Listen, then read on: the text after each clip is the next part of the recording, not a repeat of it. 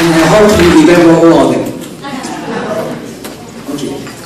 So with that, it's my greatest honor and privilege to introduce both Judith Thomas and Milo to you. And first, I would like to ask Judith to give us a speech first. And then after that, Milo. And then after that, we are going to have the Taiwanese translation summary and follow with the Q&A. Judith?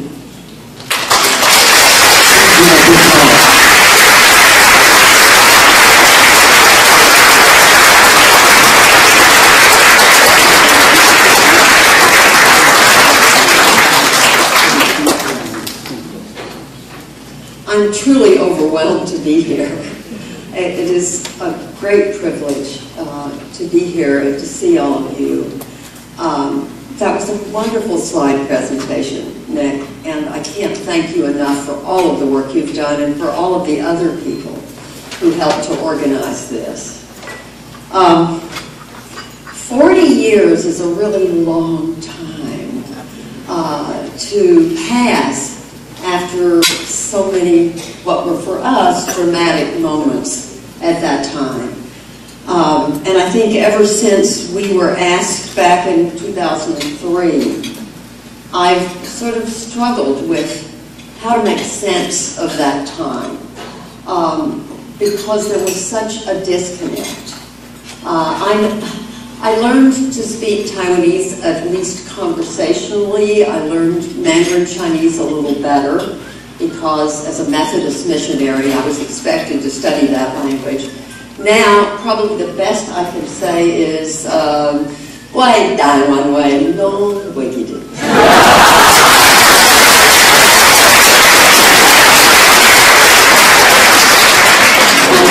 I'm very sorry because fluency is gone, the words are gone. That's probably one of the hardest and saddest things for me, that I do not regret anything we did, but I regret the fact that what might have been many happy years in an absolutely wonderful place was denied to us. Simply was no longer an object, and it changed everything in many ways. Those of you who are anywhere close to as old as I am, which I'm always surprised to discover is old, know that your life takes so many twists and turns that you don't expect, and that you end up sort of incorporating that into your lives in whatever way you have to. I don't have to say that to a large group of people who have left their homeland and come to another land where they're using every day a language they didn't grow up with. Being in Taiwan at least allowed me to appreciate that in a way that I think most Americans don't. How hard it is to use a language on a daily basis that you didn't grow up with and don't feel as much like yourself in as you do when you're speaking the native language. And for that I appreciate the fact that so many of you do that every day and are doing that right now as you listen to me talk. I want to say a couple of things. Milo has written the book, and that's the place to go for the information. As I think most of you know now, Milo and I have not been together for many, many years. We separated in 1976, and we're both remarried. Our lives took very different directions. At the same time, we had a number of years together that were very, very good years. And the time we spent in Taiwan and the work we did there was probably the most valuable, wonderful part of our lives. And also especially because they produced 3 wonderful children whom you saw, both as adults and somewhat as children. And my daughter Katie and her husband here, Paul, tonight. I'm just so happy.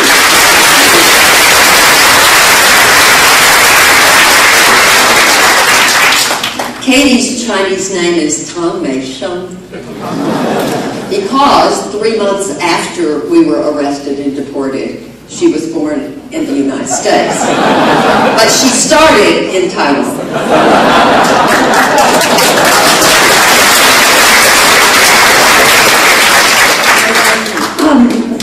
Milo and I talked about how to divide up what we were going to do. And I agreed that I would talk about sort of why did we do what we did, because it was not the typical thing that missionaries did there. And I think part of what is important to understand is that we didn't expect to go to Taiwan. He talks about that in the book. We thought we were going to go to Hong Kong because we were really interested in China and in Chinese society, and thought that was as close as one could get back then, when Americans could not go into China freely at all. And yet the church said we were going to go to Taiwan. And then what we discovered, of course, is that as Methodists, we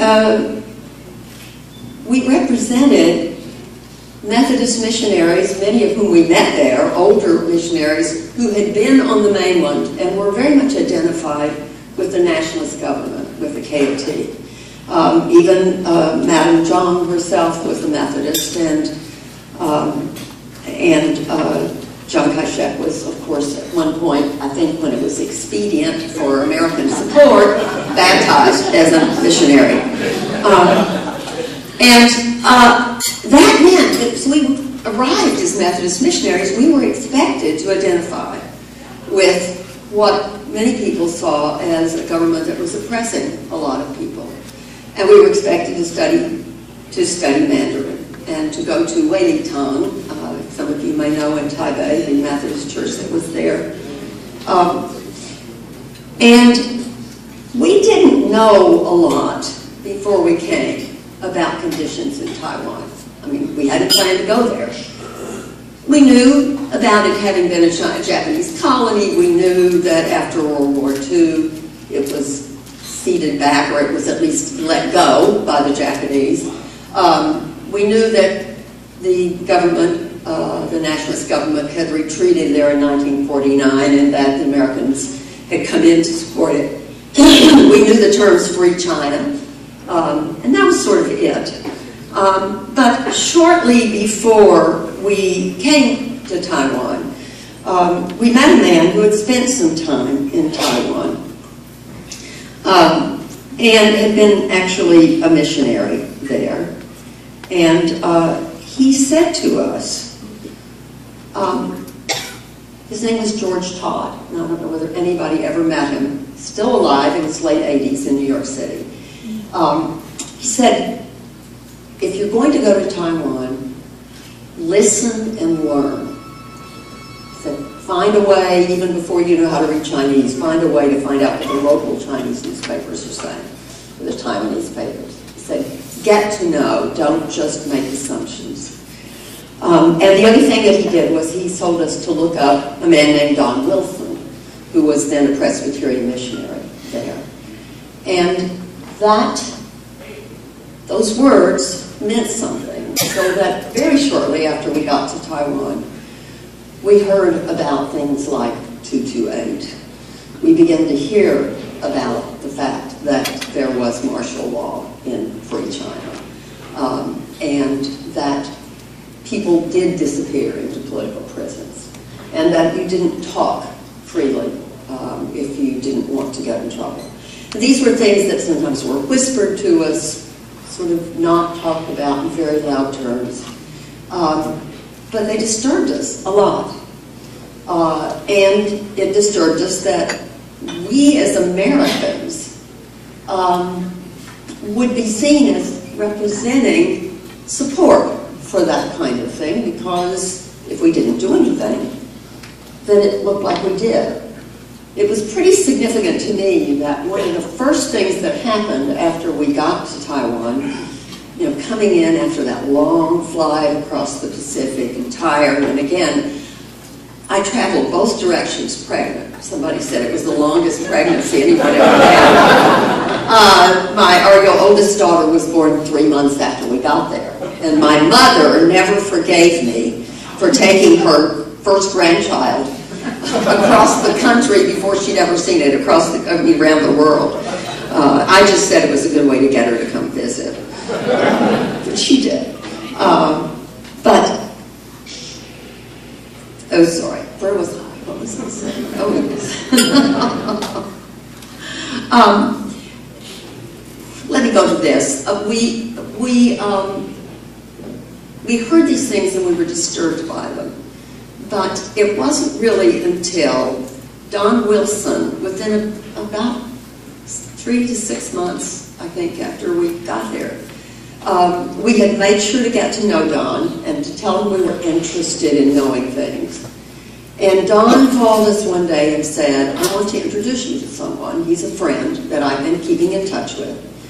I'm going out of the country. He didn't tell us this right away. We only heard this later. He was getting ready to go back to the States, and he was pretty sure, because of things he had been doing, that he was not going to get a visa to come back into Taiwan. And of course, the man he wanted to introduce us to was Peng Ming-Min, Dr. Peng. And I'm going to call him Peter when I talk about him, which may sound disrespectful, but it's partly to help you understand what a very close friendship we developed with this man. And for me to continue to refer to him as Dr. Peng somehow doesn't fit how I think of him. In the first place, it was unusual because we were invited to his house to have dinner, so that Milo and Don Wilson and I went and met his wife, who was there as well, and we had a very sort of small, intimate dinner together. And as Milo relays in his book, we began to discover what it meant to be sort of on the wrong side of the government when we left his house that night, because we got into the taxi, and as the taxi took off, we thought we were going to go home. Suddenly, behind us, there was a Jeep, a truck, something with very bright headlights pouring into the back of the taxi that was following us as we went along. It was naive us, 20-somethings. It was pretty scary. Some of you may remember, we knew we shouldn't go straight home.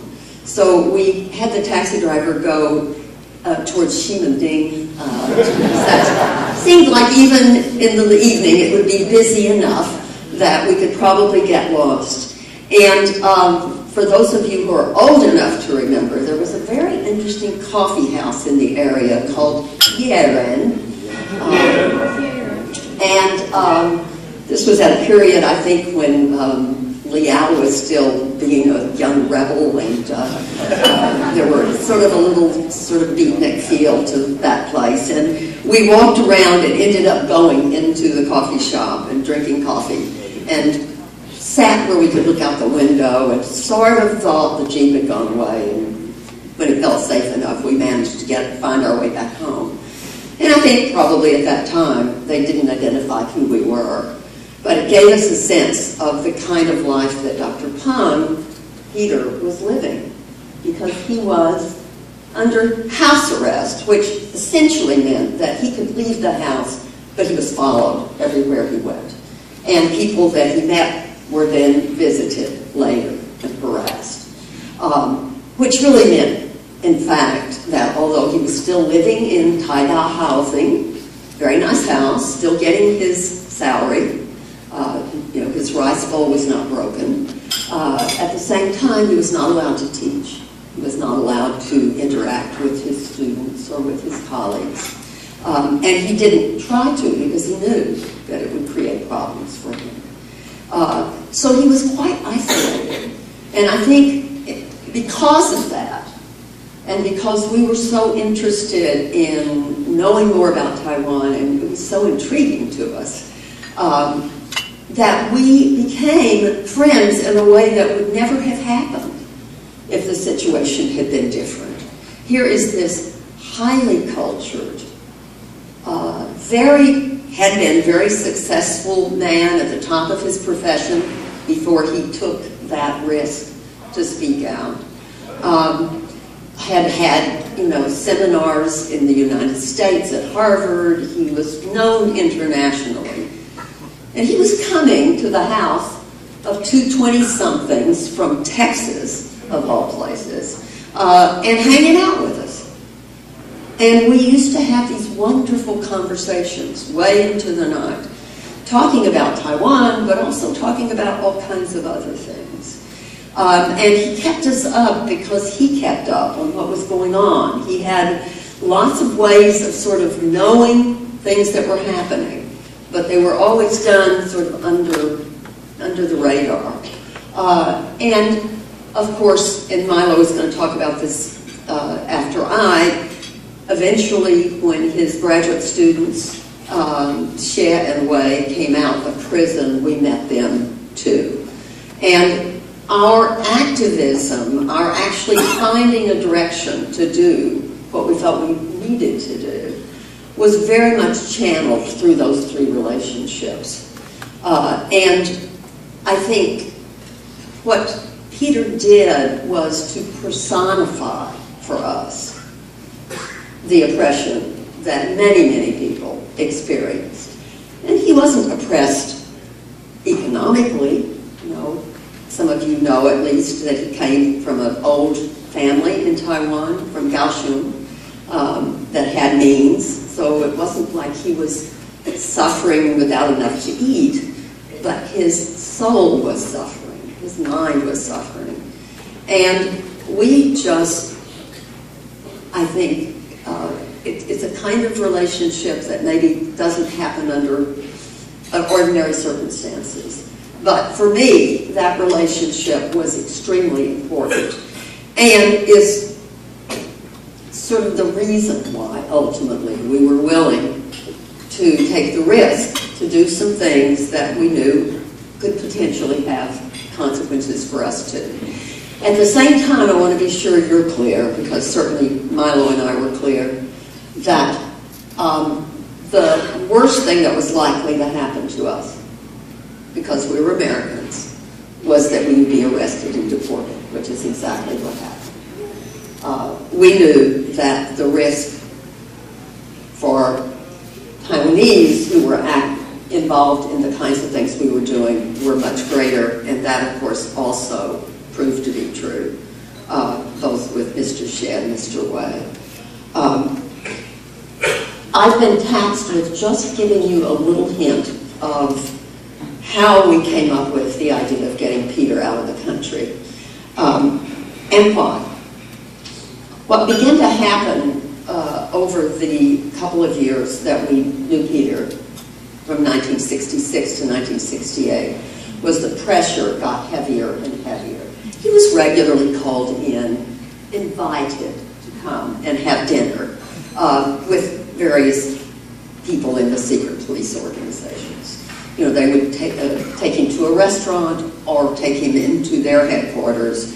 They would sit down and have a friendly meal, and they would give him friendly advice. And that advice gradually got more and more frightening, so that they began to talk to him about it would be very easy if you were walking down the street for a car to go out of control and run you over. Just, you know, you need to be careful, Dr. Peng, etc. And he began to take these threats very seriously. We knew nothing about how to get somebody out of the country. I mean, see, really, we were total naives. And when we decided that it was time to get him out, and he was willing to go, and remember, for him to leave meant to leave his wife, to leave his children, to leave his mother, and all of his relatives, his siblings, etc. But he just said, I have to do it. If I stay, I'm going to die. If I leave, I can at least do something abroad. And so we talked endlessly about this. You know, sort of the standard thing was to think maybe a fishing boat. You know, maybe we can bribe somebody if we can get the right money. But the problem with that, which was similar to the problem that actually got him caught with the printing press when they were trying to distribute leaflets, the problem was that anytime you involve people you don't know, like a fishing boat person, there's always the danger, even if they're taking money, that they will also betray you. And we knew that the consequences would be terrible. And I don't know, those of you who may still remember what it was like under the White Terror. I mean, sometimes there were things that were funny as well as serious. The government paid a great deal of attention to censoring magazines like Time and Newsweek that came in, so that we subscribed to those magazines, and we would get the magazine, and there would be a page missing, or just a half of a page had been cut out. You could just picture some little government censor going in and cutting, every single magazine that had come in. And that was one time when it was useful to know people who might have been with the embassy, because their mail didn't go through the Taiwanese mail system. So we would usually get in touch with a friend and say, what was on page such and such? We didn't know what they thought was worth cutting out. But the interesting thing is that apparently this particular article missed the censor. And it was an article about a couple of people in East Germany, young people. Remember, back during this time, the Cold War was going on. The Berlin Wall was still up high, and there were people trying to escape from Germany. And it was an article about these two East German young people who had managed to arrange to have some other European tourists come into East Germany and to lose their passports, to pretend that they had lost their passports, but to hand them over. They handed them over to this East German couple. They had pictures that they had managed to prepare that would match the passport pictures, so that they removed the one passport picture and put in the other one. And this couple of kids, they were like young people, had gotten out of East Germany, and it was just a little article in Time magazine. But Milo and I saw that article and we said, that's it. There's a way we can actually do this. We can just... It seemed terribly audacious, but this is one place where Taiwan's history came in very handy. Because, of course, Dr. Peng, Peter, spoke excellent native-sounding Japanese. He'd gone through the Japanese schools all the way up into college. As you know, he lost his arm in Nagasaki, courtesy of an American military plane, strafing a civilian ferry boat. These things are so twisted, aren't they? So he had excellent Japanese. We thought he could probably disguise himself well enough to look like a Japanese tourist, and so that was the idea. And from that point on, and I won't go into detail because, again, Milo does it beautifully in the book, with the help of Taiwanese and Japanese friends in Japan, with the help of people in Hong Kong and people in the United States, part of whom were people we had recruited when we set up our courier service just to help bring in letters that didn't have to go through the Taiwan post office. With the help of all those people, we actually managed to have a Japanese tourist visit, and for Peter to go out on a Japanese Airlines airplane out of Sunshan Airport in Taipei, the old airport, of course, and to do it, with a beard. If you saw the picture, he grew that beard very carefully. I took the passport photo with my old little Pentax thing and a camera, and we, of course, one of the things we worried about was how to disguise his arm, because anyone who knew much about, politics or about theater, and that was a lot of secret police types, knew that he was missing an arm and that might be a dead giveaway. And so we came up with the idea that we would create a backstory in which he had scalded his arm with something if he were asked. And so we carefully wrapped him in gauze, and he went out with his arm in a sling. And he was ready to explain to them if they asked. But they didn't, so it wasn't ever an issue. He simply went out with no challenge, no problem as a Japanese tourist. And he flew not to Japan, but to Hong Kong which was the first stop on his journey to Sweden. And I have to say thank you to Amnesty International. I hope you all support that organization.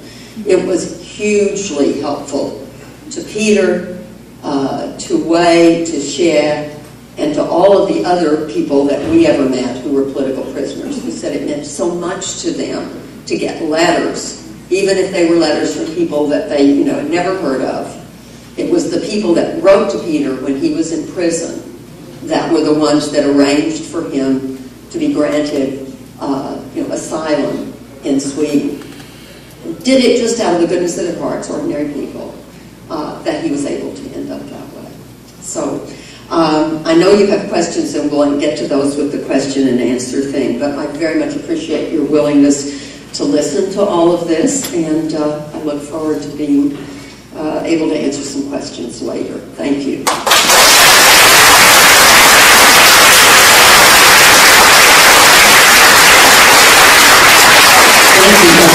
Thank you, Dr. Thomas. Next one, I would like to introduce you with Dr. Milo Thornberry.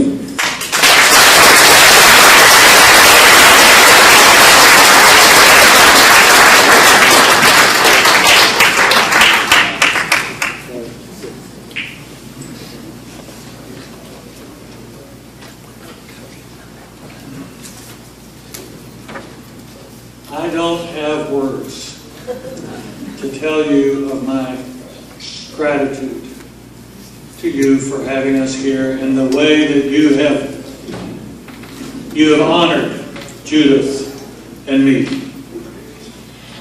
I do have, though, a friend in Taiwan, in Jai, who is trying to resurrect an old Taiwanese expression that he thinks is characteristic of Taiwan culture. And he's trying to get this popular again, and its expression in Taiwanese for thank you. Except he says that it really is a much more deeper word. It means thank you from the bottom of my heart, or thank you for all of your labor. And he believes that, he hopes that Taiwanese will retake this expression of gratitude and embrace it today. That word is, I guess I would say, no Taiwanese. Jin lo lot.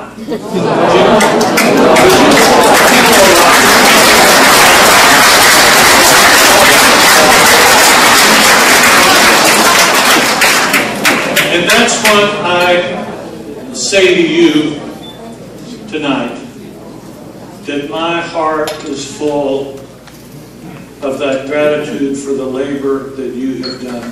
For Nick Wu, who has stayed with Judith and I and worked with us and got this thing, and all of the FAPA organizations, and for all of the political work. I heard the summary of this tonight. The political work that is being done by FAPA, I say, Jin lo lot.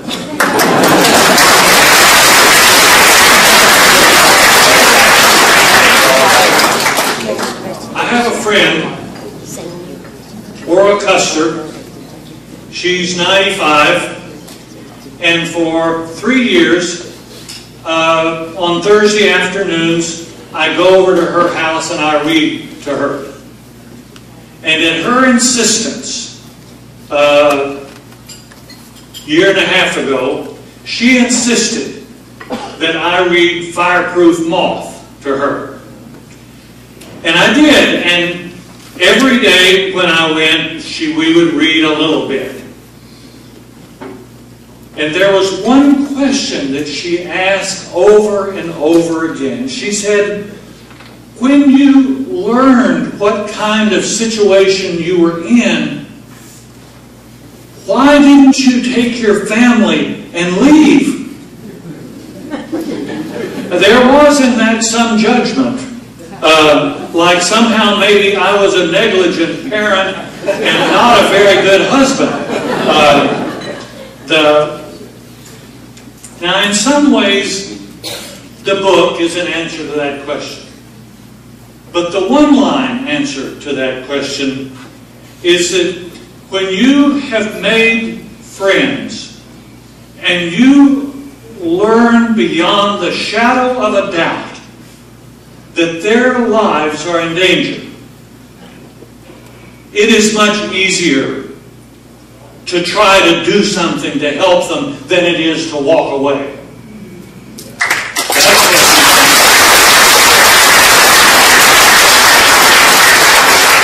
But there was another thing, and I talked with Ora about this a lot too. I said that I was also married to a woman who had no fear, and who had no fear for us, for the children. She had this sense that we needed to do what was right. And for that,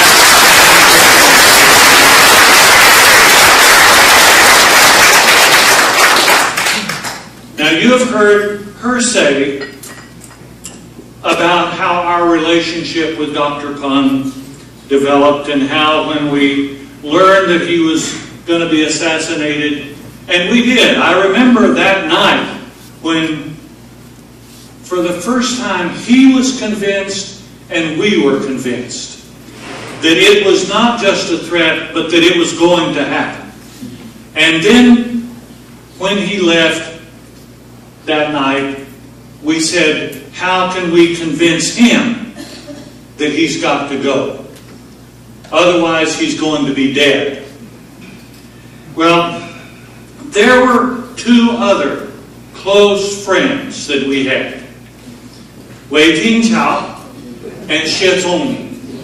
Now, these two former graduate students of Dr. Peng, who were, of course, arrested with him in 1964 when they produced the Manifesto for Formosan Self-Salvation.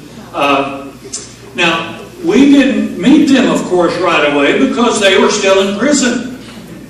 But they were, from the beginning of our relationship with Dr. Peng, right in the heart of that relationship, not the least reason of which they were sending messages out all the time, and that's how that information for Amnesty International got out of the prison from Wei and Xie. Came on very tiny, thin sheets of paper that I never would have believed existed. And I guess I probably just as well not know how they got them out of prison. But they did.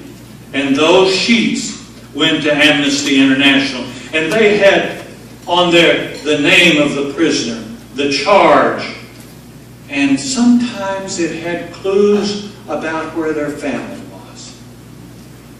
And when we began to look, we learned what desperate circumstances these families were in. Harassed from every side. We said, isn't there something that we could do to help these families? Well, Dr. Peng thought so,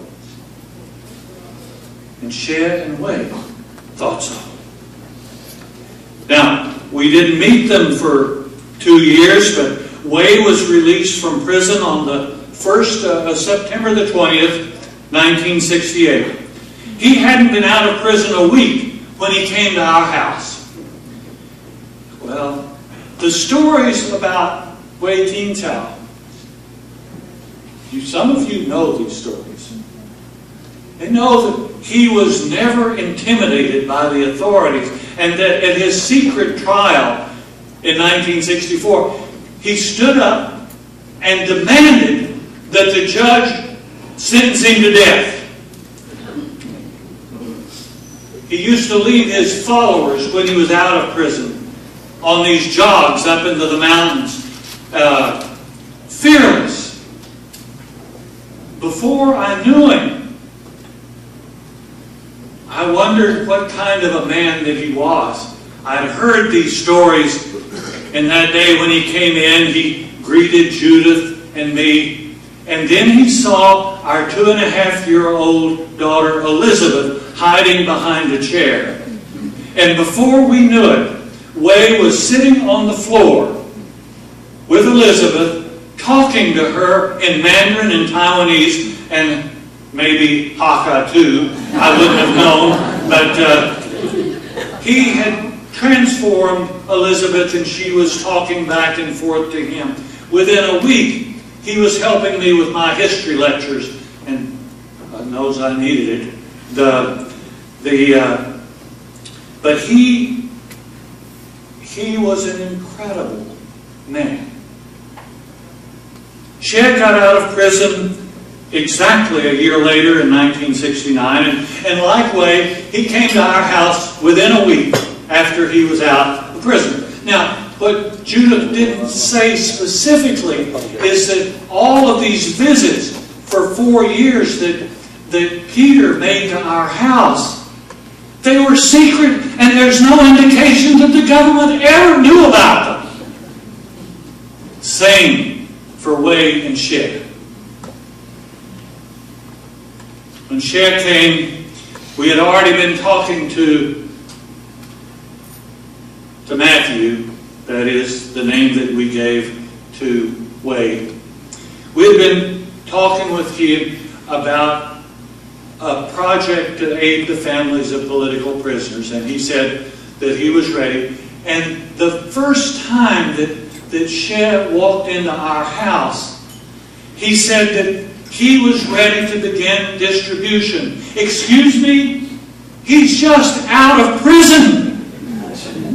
He's just out of prison, and he's ready to take on this job for which he could be killed. It's a capital crime. I mean, we were smuggling money in that the American Friends Service Committee in Philadelphia was raising secretly for the families of political prisoners. But for him, or for Matthew or Tony, it was a capital offense.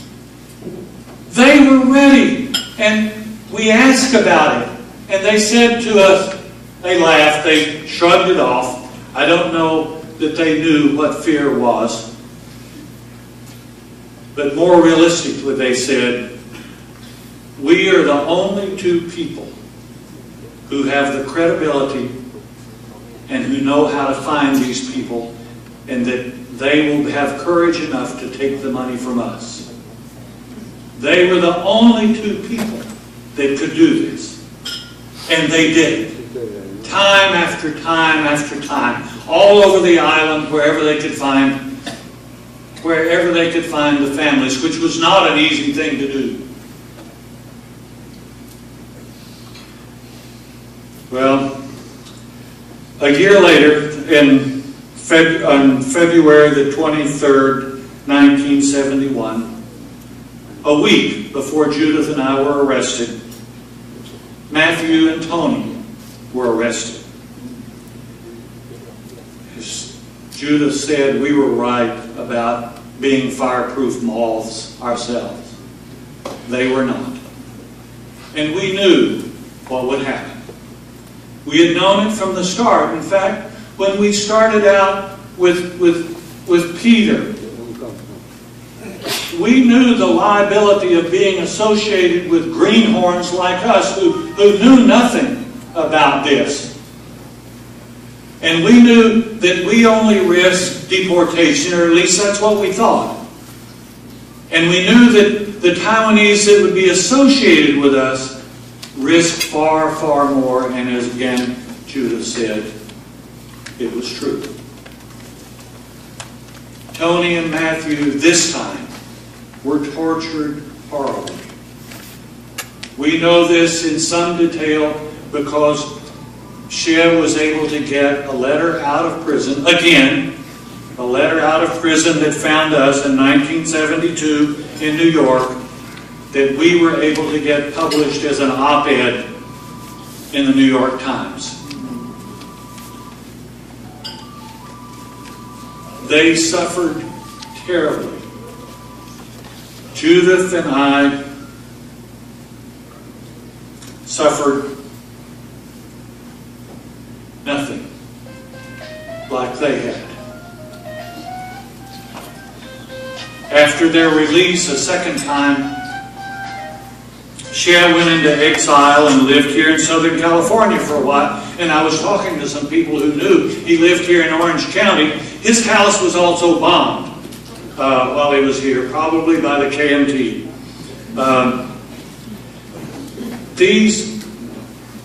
Even after they were out of prison and back to Taiwan in the beginning days of the democratization, they continued to serve. Both of these men, in their own documents, produced significant documentation of white terror, of who suffered, how long, where, and Xie was a tireless advocate for reparations for former political prisoners. Wei himself published the Taiwan Human Rights Report, 1949 to 1996. Now, Wei, of course, was arrested yet a third time. He was involved in the December the 10th Kaohsiung incident. I think it's December the 13th, right? Somebody. He was involved in that, and for the third time, he was arrested and went to prison. When he came out at the end of martial law, he lived for a few years in 1999, though on his Sunday morning jog at public school, Wei Ting-chow's great heart stopped beating. He didn't die in prison, but there is no doubt in my mind that he died because of the years he spent on behalf of the Taiwanese people in prison and his labors on all of our behalves. Peng Ming-Min, Xie Zongming, Wei Ting-chow, although not ostensibly religious. Now, Judith reminded me, of course, that Peter comes from an old Christian family. But I want to tell you, in the time that we knew him, he really didn't have much patience with that part of his heritage. And he didn't consider himself religious. And now, of course, Xie Zongming is in fact a Christian, but he was not then. These three men, not ostensibly Christian at the time that we knew them, demonstrated to me with their lives the justice and mercy that I had associated with the highest Christian values. They were examples of the core Christian teaching of the Good Samaritan that I learned as a child. They were examples.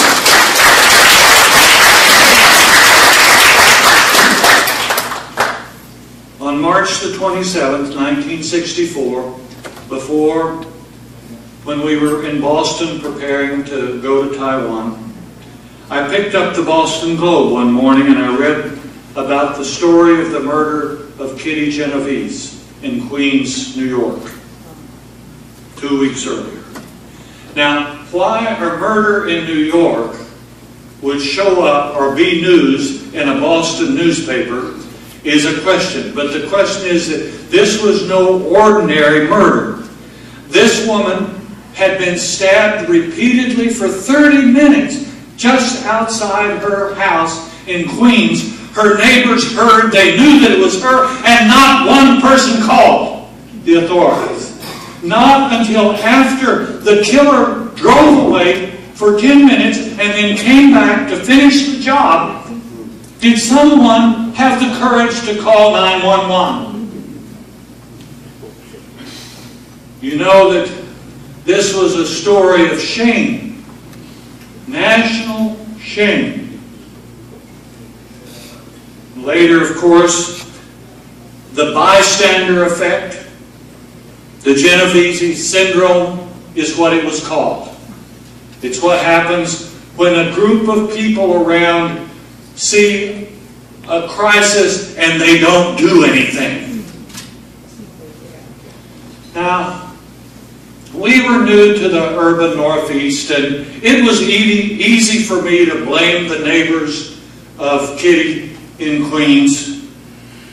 But there was something down inside my conscience that wondered if they could be me.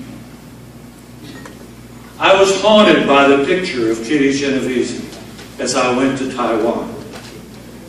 I wondered if I was the they by leaving the United States during the Civil Rights Movement, during the beginnings of the anti-war movement. And yet I didn't change my course. I went on to Taiwan. But in Taiwan, what I found soon enough was how a brutal, corrupt government was dependent on the support of the United States of America for its very survival.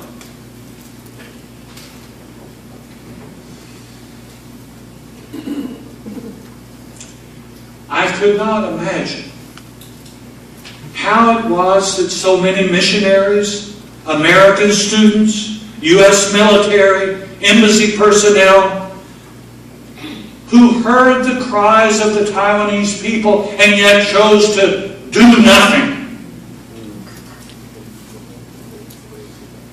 in ways that were not at all dissimilar from the neighbors of Kitty Genovese.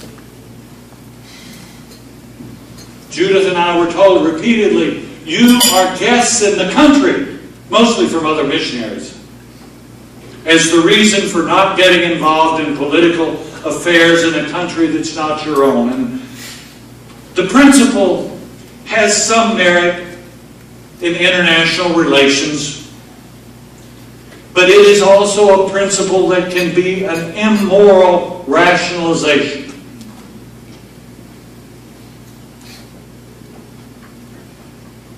In Taiwan, this brutal government was enabled to stay in power because of what my government was doing. Now, don't get me wrong. I love my country. I love the church and what the church sent me to Taiwan to do.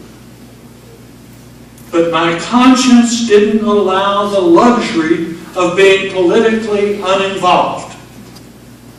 By doing nothing, Judith and I believed, I think I speak for both of us, Judith and I believed that we were putting our stamp of approval on what our government was doing in Taiwan. And as an act of faith, we chose to do other.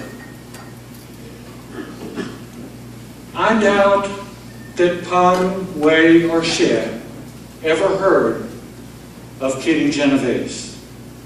But they would have understood the tragedy of the neighbors' reactions.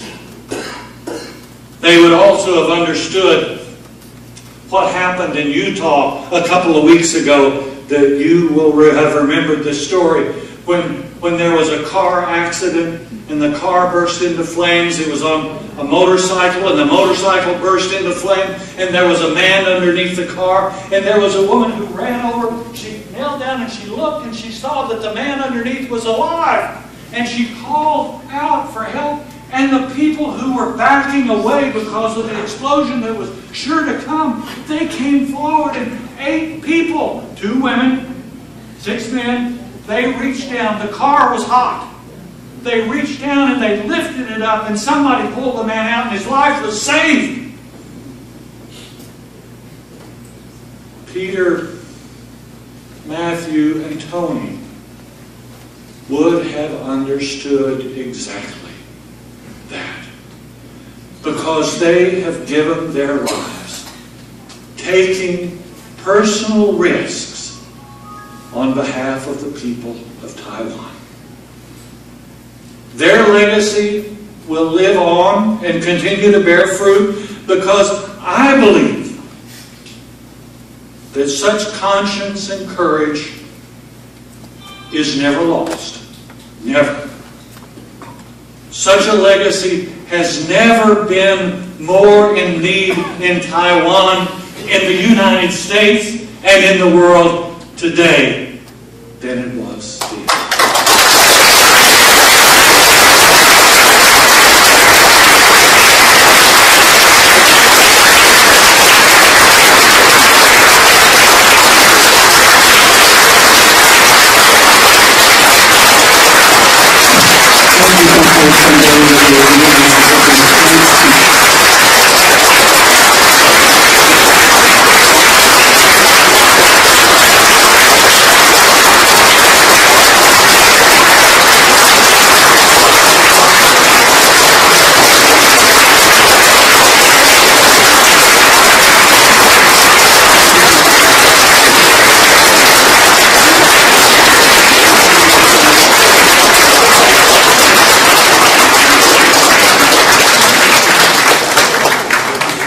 We are now finished. I'm going to ask Dr. Ye Su-ya give us